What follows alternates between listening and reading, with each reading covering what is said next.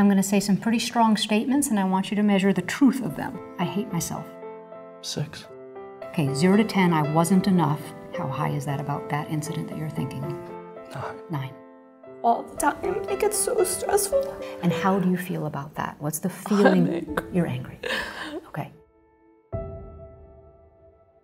I worked in an addictions agency. So I was a professional in helping people stop drinking and drugging. And of course, what would happen is people would stop drinking and they would start gaining weight.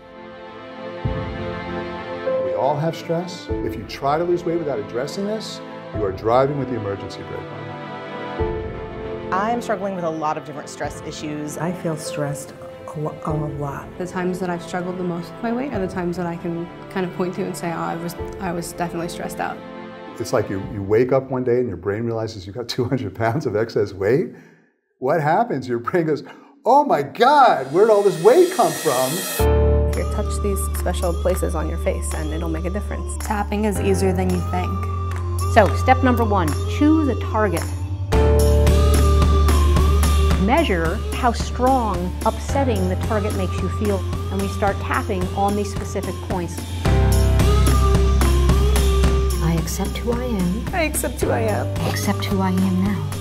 Except who I am now. It's just scaring me. I wasn't enough back then. And sometimes I use food Sometimes I use food to numb that feeling. to numb that feeling. Such kind of a relief. I'm not even angry at him. I feel sorry for him. Once you learn the technique and you got a tool for getting your brain and your body to work together so that weight loss can be effortless.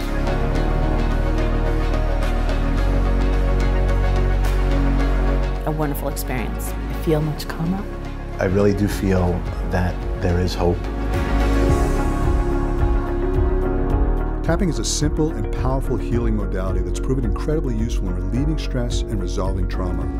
And once you learn this technique, it's yours forever.